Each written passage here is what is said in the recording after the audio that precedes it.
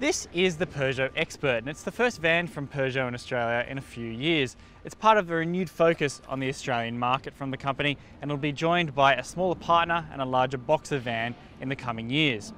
The Expert competes with cars like the Toyota Hiace, the Volkswagen Transporter, and the Ford Transit. The commercial side of the business for Peugeot Australia has changed from Citroën to Peugeot. This used to be a Citroën in its former generation. My question is though, does the Expert make you an expert in your field? Well, let's find out, but first, head to carsguide.com.au for the full review, and if you're watching from our YouTube channel, make sure you hit subscribe so you never miss a video.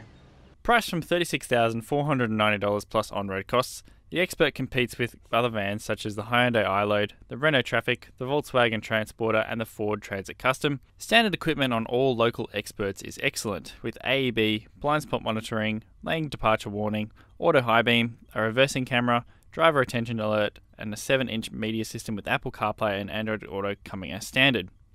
The interior of the Expert is actually a really nice place to spend time. It's well insulated from the road noise, it's pretty functional and it's good looking as well, though material quality is not brilliant. In terms of practicality, you get storage spots pretty much everywhere. The USB connection for the Apple CarPlay and Android Auto lies here, so you can put your phone in that little slot there. There's a pretty big glove box in a dual kind of setup. There's a big storage slot up here.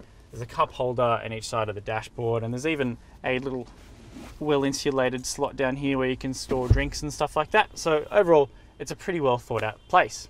The driving position is pretty good as well. The mirrors are large, as are the windows, and there's good reach and rake adjustment in the steering wheel. And generally, it's a really modern quality place to spend time. It's a lot better than something like a Toyota Hiace, for example. You get a 7-inch touchscreen infotainment system standard across the Expert range. As I said, you get Apple CarPlay and Android Auto. You don't get inbuilt satellite navigation in Australia, which is really no loss. Overall, I really like the cabin of the Expert. It's not quite as modern as what you get in something like a 3008, but it's a van. It doesn't have to be. The Expert is offered in two different lengths to appeal best to customers, and at its longest it offers a pretty long load bay. In all, up to 6.6 cubic metres of space is on offer, as well as a maximum payload of 1,499 kilograms. Peugeot offers the Expert with dual sliding doors and a barn rear door, though more options may be available in the future.